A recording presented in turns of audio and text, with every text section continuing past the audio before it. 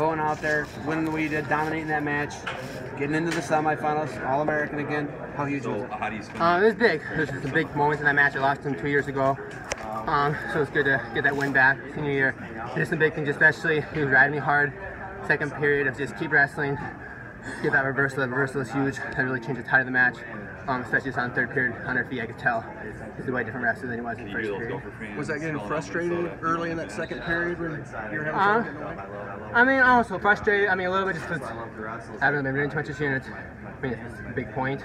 So I just stay relaxed, keep moving with my corner, advice, just keep moving, get after it, and then that's right. I got the reversal at the end, which is big. Feel like you've picked it up with every round so far? One more time? Do you feel like you've picked it up with every round?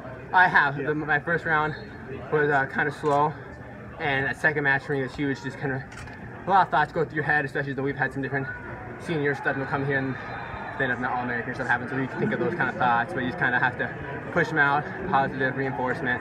There's no think what I got to do, get it done, and that's what I've been doing. What are your thoughts on being a 3-time All-American? It's pretty exciting, but I mean, big thing is I want to get on top of that podium, so that's the thing I'm going for. Some team setbacks. How do you block those out? How do you move forward? I mean, it's hard just because, I mean, you train with these guys, you know how tough they are, you know how bad they want it. But then I have to be focused for my matches. So the biggest thing is just I kind of got to keep focused on what I got to do, keep moving forward.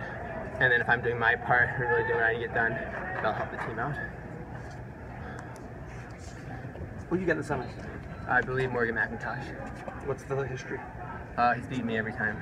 How many? I don't know, 5 or 6 times. 5 or 6 times? Mm-hmm. Is tonight the night that you're going to change the time? That's my plan. All right, man. Good luck. Thank you. What did you take away from Big Ten's, that match against him? Things that you felt like went well for you, things that maybe you need to correct tonight?